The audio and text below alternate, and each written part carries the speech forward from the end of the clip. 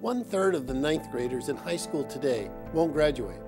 They will join a population of more than 6 million high school dropouts in our communities. Nearly half of these dropouts come from just 12% of the nation's high schools. At the same time, 1/3 of today's 9th graders who complete high school won't be college or career ready upon graduation. Plain and simple, the status quo is not acceptable. We cannot continue to do in America what we've been doing to students for the last 20, 30, 50 years. The world has changed, and we need a different system.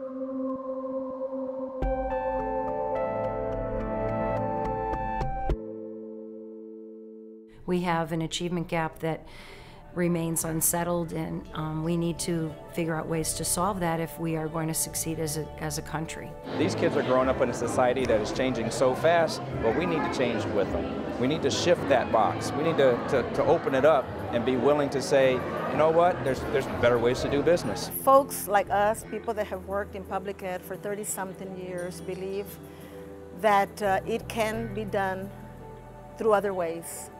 And they need to allow us to make decisions at the local level. We have to explain to the communities that this is a paradigm shift, that the schools aren't terrible, but they significantly need to change. It's not just those extremely high poverty schools that we need to focus on. We need to help our high poverty kids and our underachieving kids in every school. The NEA's Priority School campaign is critical for the 3.2 million members. If we can't fulfill that promise of helping all students have a great public school, I'm not sure who else can. Lower performing schools are priority schools for NEA. By leading permanent changes in these priority schools, we will transform the lives of tens of thousands of students by significantly raising academic achievement.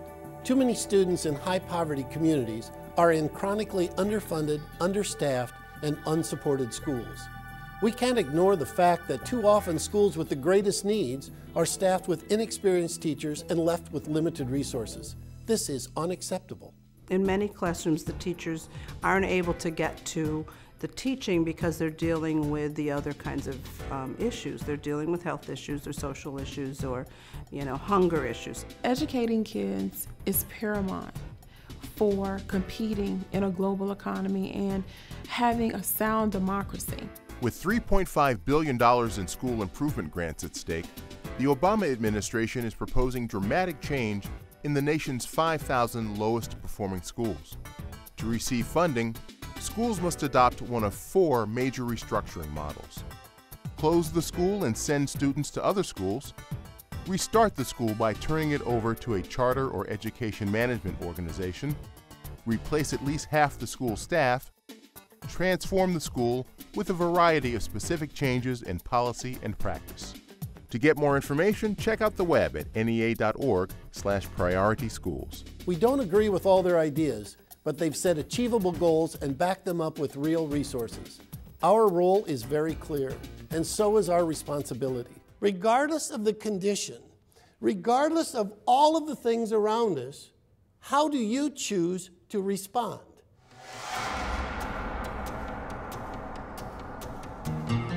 It is a core value of ours to understand the power of collective action. When you have more than one person doing something, you've got power. Think outside the box of your classroom. Can your grade level, your department, your school, your campus come together and say, here's what we're going to try, here's what we're going to do. Public education works. I'm a product of public education. I teach in the high school that I attended, and it shows our progress, it shows our success. Students should be allowed to gain different viewpoints, gain different experiences from different people. So collaboration is very, very important in education. Educators, both teachers and education support professionals, cannot possibly do it alone. We need our parents, we need our community members, we need our other educators, from administrators to higher education members. We need everyone joining in together. Any decisions made regarding education, we are the teachers, we're the professionals, we're in the classrooms. We want everyone to hear what we have to say. We want to be a part of the conversation. The NEA and the AFT worked very hard to get the department to agree to this transformation model, because we have seen some success in school transformation. I believe that the work we're about to do is going to transform schools. high-performing schools and low-performing schools, and everything in between. 25 to 30% of all students do not graduate from high school every single year. In 10 years, that's 12 million young Americans who have been kicked out of the American dream. What do we need to do differently to change those statistics? We've done so many great things as an association to help schools improve, to give our members the resources. But I think we have to really step back and say, listen, we can't do all this by ourselves. It takes a partnership. And we have to get parent associations involved. We have to get businesses involved and foundations, because we all may not agree on how to get there, but we all want to get there. There was an awards ceremony, and students from all grades, from kindergarten through 8th grade, were getting awards for various accomplishments. 600 people in the auditorium of every color and every nationality, and it was just absolutely beautiful. So I watched this one family who was setting up near me after the awards, and they had their little first grader who was in her party dress, and her parents did not speak good English, and I saw the father trying to take pictures of the mother, the child, and her siblings. So I tapped him on the shoulder and I said, "Excuse me, would you like me to take a picture of you with your family?" "Oh yes, ma'am. Oh yes, that would be wonderful." And when I looked through that lens, I saw the American dream right before my eyes.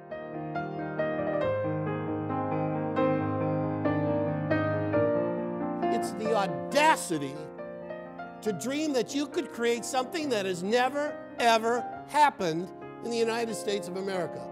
That in America we honestly, truthfully, and in practice created a great public school for every student, no matter where you are. So yeah, let's have the audacity to dream big, to have the courage to act, and the will to make it happen.